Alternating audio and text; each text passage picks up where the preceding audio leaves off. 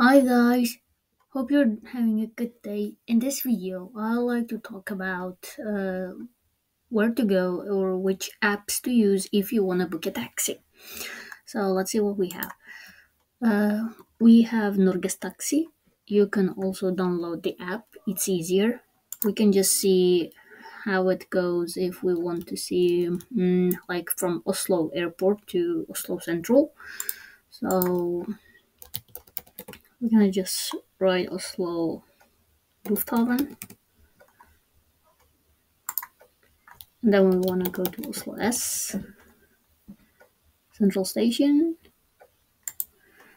And you can choose depart now if you want, or if you know when your plane lands, and then for example have it in uh, have it a little bit later, or I think you can choose the time too. Yes. And pre-book should be 30 minutes before departure. Oh yes, let's just go with travel now.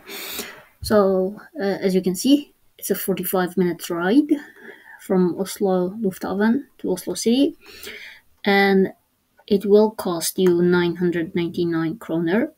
You can, by clicking this, you will book the taxi, but you can also choose which type of car you want.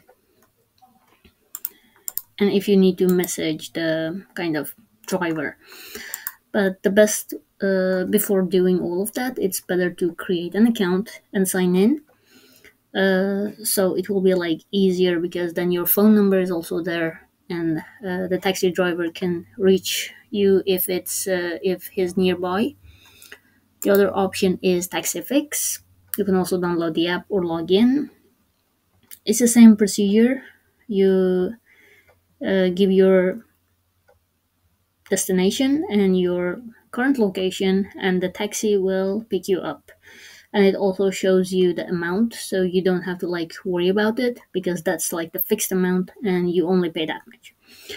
And the other one is, we talked about VY in our previous videos. It's to book trains and bus tickets between cities, and they also have the option of booking a taxi, but you need to use the app for it because it doesn't it's not working on their website.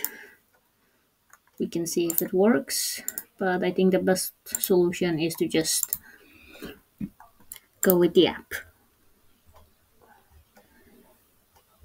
So you see, we only have train, bus, tram, metro, and ferry. And based on the price from the same thing, I think it would be wise to just go with the train, but it's up to you. If you're like few people, and then taxi might be cheaper or more comfortable and faster.